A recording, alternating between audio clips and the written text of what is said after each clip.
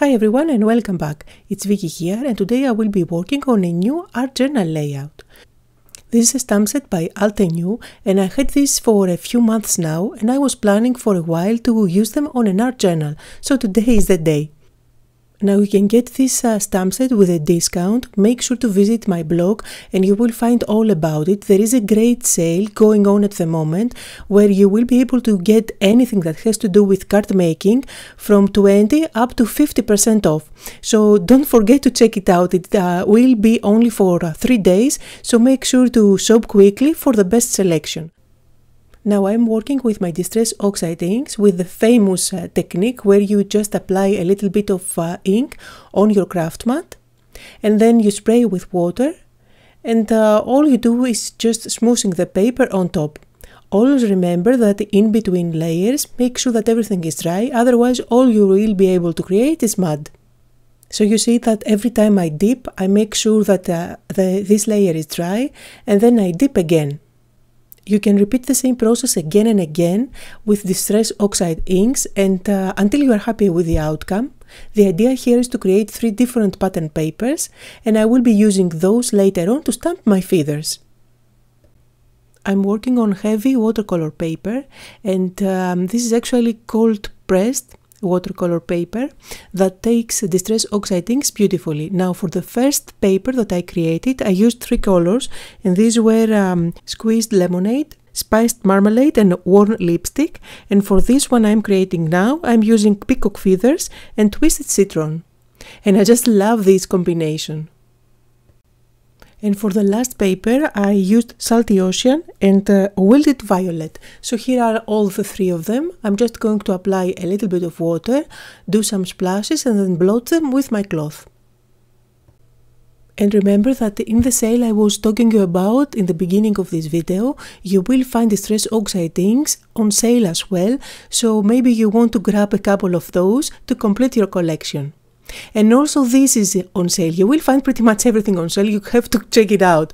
Now I'm going to stamp my feathers on these pattern papers and I will be using archival ink for that just to make sure that everything is going to be permanent. Now since I don't know exactly which feathers I want to use for my page, I'm stamping way more than I need and there are many different designs, 3 designs actually of feathers, and at this stage I didn't actually know which of those I want to use. So I'm going to make sure that I have enough and I will let you know how I decided on which ones to use after all. Now you could easily turn this idea into a card, so you see all 3 of them look beautifully. All you have to do is to just stick them on top of a standard card and add a sentiment. But since I am going for an art journal today, I'm going to cut them out. And now look how this feather looks. Just because it has so many black lines, it actually covers up that beautiful pattern that I got from Distress Oxide inks. And that's how I decided to use this design of feathers, so that I don't cover up all this beauty. Now I'm going to stamp one of the designs that came in the stamp set. There are 3 different designs actually to embellish your feathers and I'm going with the dots. I'm going to stamp them with Versamark ink since I am planning to apply some embossing powder. Now I'm going to stamp the whole thing, but I'm not actually going to add embossing powder all over the place. And I don't know if you've seen my unboxing Ranger video, so I got these lettered embossing powders and I wanted to try out one of them. So I decided to go with the gold tinsel embossing powder and I'm just going to apply it in a few of those stamped dots, mainly at the bottom of my feathers. I'm using my heat gun to heat set the embossing powder. Now in that same unboxing video I also got those embossing pens by Ranger. They come with 4 different nibs and I'm looking to find the one with the brush tip.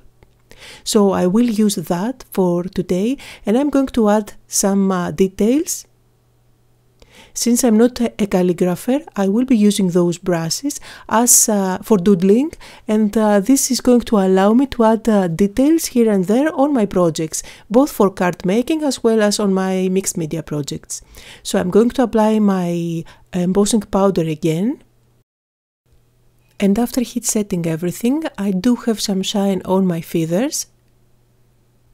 So I am going to put those feathers aside for now, and I will be working on my background. Again, I'm working on my 6x6 watercolor art journal, and I will create with the same technique as I did for the feathers, my background. So here I used, I believe that was worn lipstick and carved pumpkin. And again, I'm using the same technique, making sure that I dry each layer in between. Now I love this color combo. I think these two colors make great backgrounds, and the only thing I'm gonna do is to dab one more time just to get those splashes. I think this background looks beautiful as it is, and I don't need to add way more layers on top of it.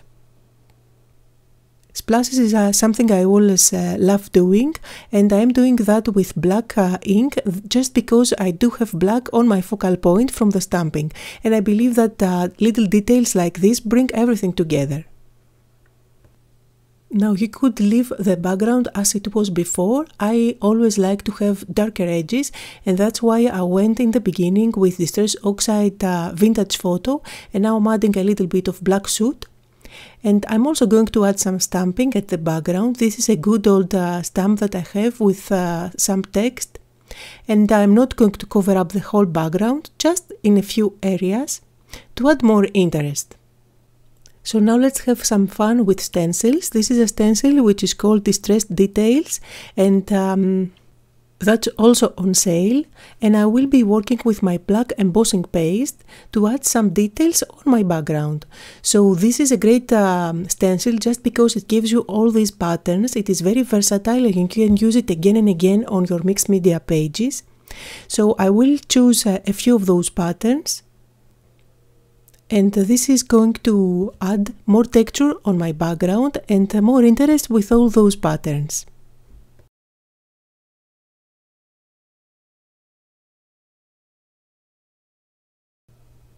And here we go again with white splashes. This time I'm using gesso. This is white gesso diluted with water. Now everything is dry and it's time to add those feathers on my layout. But here is where I decided to add an extra texture on my page. So I'm going to add a little bit of this white thread around the top of those feathers. I'm just going to wrap it there.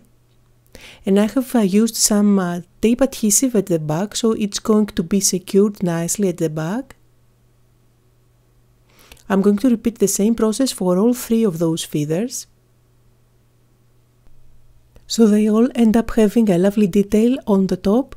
And I'm going to stick this with some foam tape. This is going to make sure that these are slightly raised, but the foam tape that I'm working with is very thin, so it's not going to add too much bulk. Now the fact that I'm working on an art journal with discs as the bounding system gives me the opportunity to add a little bit of bulk in between those pages. And in case I end up having too bulky of a journal, then I can always move all those pages into bigger rings, or I can move some of the pages on another art journal. So it gives me lots of flexibility with dimensional elements. Now I'm going to stick those feathers down, and at the same time I'm going to secure a piece of that white thread. So I'm going to wrap it at the top as if those feathers are hanging from there. And I'm going to secure these with my tiny attacher.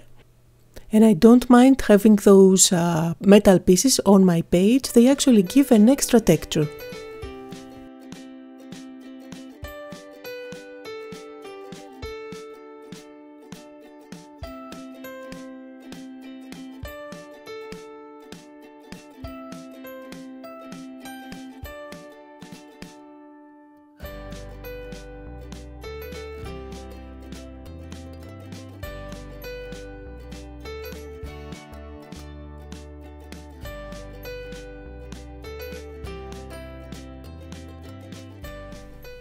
Now I have some new tools I have been playing with, and I got these Liquitex markers. These are acrylic markers, and they came in a set of 6.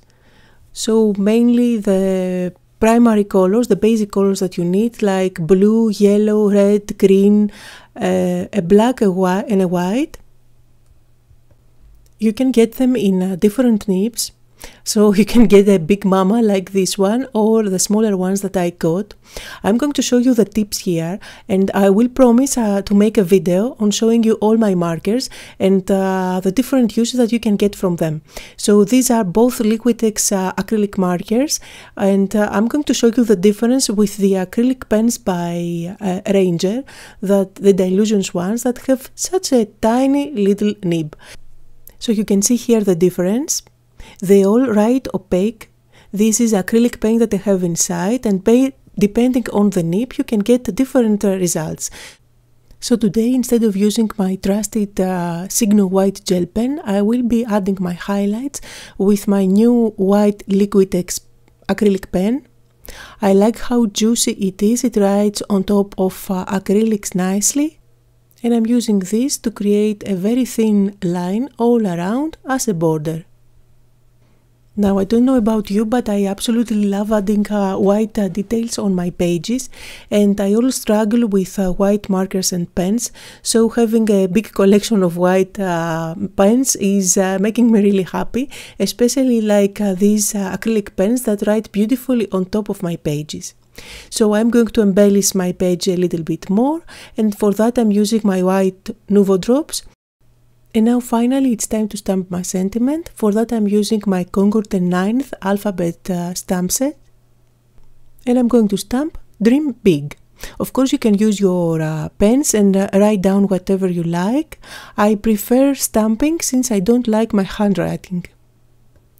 This is the Sophisticated Script stamp set by Concord 9th. It is on sale right now, so check it out. I think it is perfect for each and every one of us who are not happy with our own handwriting. Now again I'm using my Liquitex marker to add some highlights on my quote, and these are going to help my quote pop against the background. And my page is finished, and I really had so much fun creating it. I'm going to put this page back on my art journal. I hope you had fun, you got inspired, and I'll see you all next time. Thank you all for watching.